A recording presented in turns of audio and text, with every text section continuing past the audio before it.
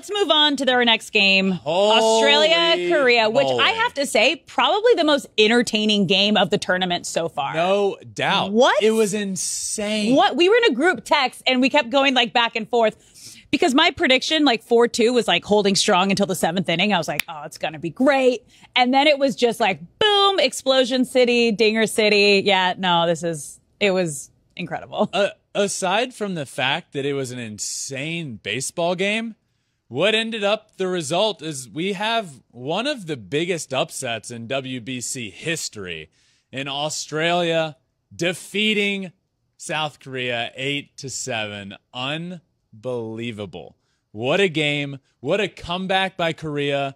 It looked like, this game had the feel of the whole time like Korea was going to win. Right? You just felt like they're too big of a favorite. They're going to win, even though Australia would take a one-run lead here or there. And then there was that inning that they broke it open. The 5th inning breaks it open, and then the 8th inning really breaks it open. Robbie Perkins, the Robbies for Australia, by the way. Robbie Glendening and Robbie Perkins. In the 8th inning, they really broke it open. 3-run homer. They go up 4 runs. It was 8-4. And at that moment, it finally felt like, oh man, there's only 6 outs left and Australia is going to win this game. Mm-hmm. But oh no. Nope. Do not turn those TVs off. Boy, were we foolish. Korea, the very next inning, not to any of they just kept getting walked. And it was walk after walk, 4 consecutive walks, bases loaded, nobody out. Korea's back in the game. Korea ends up getting down a run, and then they can't get that big hit. They end up losing the game 8-7. Australia wins. The Fighting Kangaroos, the Fighting Roos, they defeated Korea 8-7. What a game. Really, really impressive out of Australia, I must say. They obviously didn't pitch great there in the 8th, but very impressive stuff. Couple minor leaguers doing some damage and end up taking down a really good Korea team. I was so impressed. I had like 3 different group chats going about this game. Everyone was watching it, and this is what you want to see, and this is what make tournaments so much fun. Is anything can happen when it's one game. Yeah, and it was crazy.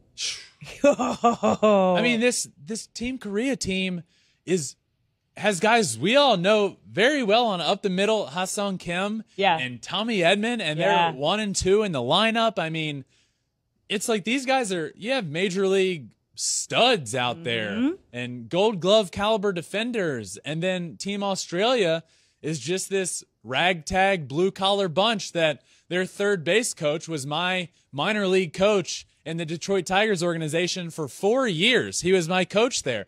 And I'm just watching him like, one, I know everything you're doing over there. Yeah. I know your little signs. I know what you're relaying. I know when you're telling everybody to steal. I know what you're doing over there. So that was fun to watch. But also, like, just seeing him out there doing his thing against Korea and being able to pull it off. This ragtag blue-collar bunch known as Australia now got the job done against some big leaguers and a really solid opponent. Thanks for watching. If you love flipping bats, swinging 3-0, or just talking ball, join us. Call us at 213-537-9339 with your questions. We have a weekly guest, and we have a lot of fun, so hit that subscribe button.